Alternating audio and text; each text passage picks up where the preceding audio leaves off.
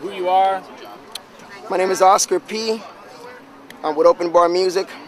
Welcome to Miami. Oscar, where are you from? And can you tell me a little bit about yourself? Originally from the island of Santo Domingo. Came to the States when I was 2 years old. I've been living in New York City all my life. And I got into the music industry basically in the 90s. You know, I think it started, I went to Chicago in 1985. And I heard all this great music that was happening over there. Marshall Jefferson's Move Your Body was one of the first records I heard. And it blew me away. It really, really blew me away. It was something innovative, different, didn't sound like anything happening in New York, even though in New York City we did have guys like Boy Jarvis, Timmy Regisford, with a similar style of sound, more R&B based, but, you know, the great debate. How long have you been a DJ? Since I was 16 years old. How did you get into that? I got into it living in Brooklyn for a couple of years. I lived in Williamsburg, and there were a lot of DJs that lived in the projects near to where I lived. And one of them was one of the DJs from Houdini, the rap group. And we used to throw parties out on the street. We used to go to the parties. And that was the first time I've ever seen guys DJing in the street.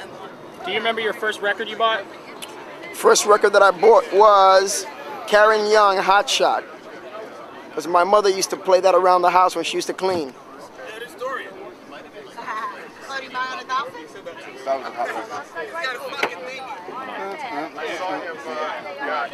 Can you tell me a little bit about your label?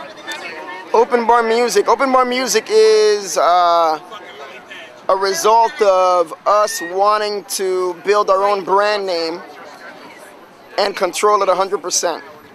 It actually started here in Miami, the whole concept, about 2 years ago, and we've been moving ever since. Since then, we've been doing parties in Miami, New York, Philadelphia, Chicago, LA, London, Australia, Holland. I mean, it's just been taken off. And you're a digital label, right? We have a company called Azucar Distribution. Shameless plug. And we distribute about 28 labels. And it was a very interesting technology, so I wanted to jump into it. So I got into it about 4 years ago. And what I liked about it was that it brings back the power back to the independents, the producers, the writers, the artists, without having to suffer the manufacturing costs of the music industry. Do you have anything to say to people who are against digital downloads and you know, only play vinyl? Not really, but I will say this: you can't escape technology. It's one thing history shows us is technology is unavoidable.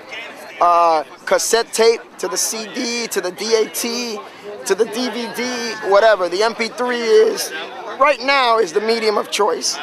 And you can't escape it. It's going to be the medium for the young kids of today, as well as the people that have been around for 10, 20 years are going to have to just roll with the ball and go with it. Do you have anything to say about MySpace? And I mean, how do you promote yourself? How do you promote your label? We promote ourselves through our databases, our events. MySpace, the social networks have a huge impact on what's going on today, huge. You're talking about being able to reach millions and millions of people on these sites, send them links, promote, trade tracks with them, and promote yourself as an artist. I think it's huge. You still need to have proper marketing and promotion, but these websites have allowed people to stay connected. That's really the important thing. People are connected through these sites. You know, I can talk to people in Australia, Japan, trade music with them. They send me music.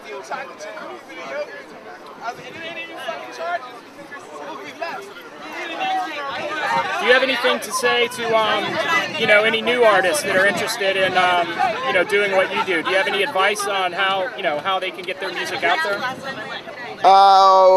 Okay, for the artists that are emerging right now, I would say learn about the technology, learn about what different things you can do to get your music out, because getting your music out is number one. The more people that hear your music, the more beneficial it's going to be down in the long run. And right now, where the digital age is about getting music out faster, stronger, quicker, people want their music now.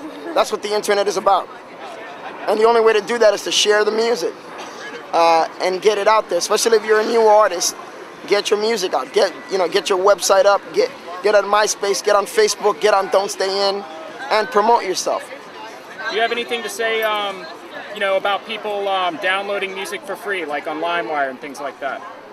I'm not a fan of LimeWire, but these sites have helped get my tracks into lots of people's hands that are now fans of the label.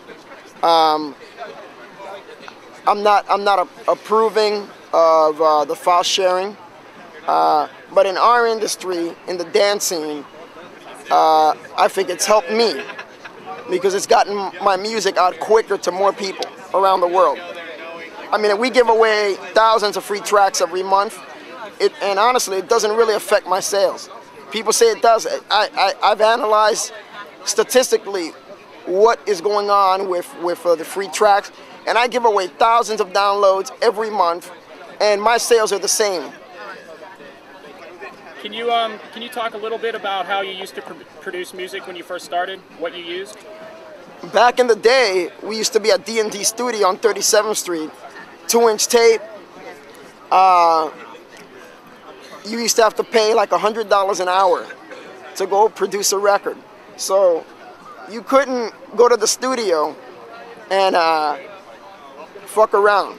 You have to have your stuff down because it's $100 an hour. The clock is ticking, so you would have a couple of hours to program your ideas. You know, then you would have to come back and mix the record down, hire an engineer. It's a lot different today. Now I open up Reason in my laptop, put a couple of things down, that's my idea. I mean, it's a whole nother world. And again, the technology is what makes all this possible. Do you have any predictions, what you see, you know, coming in the next couple of years as far as, you know, dance music? Cell phones is the next big thing. If you notice, every cell phone company, every carrier has a music department. They have an A&R guy.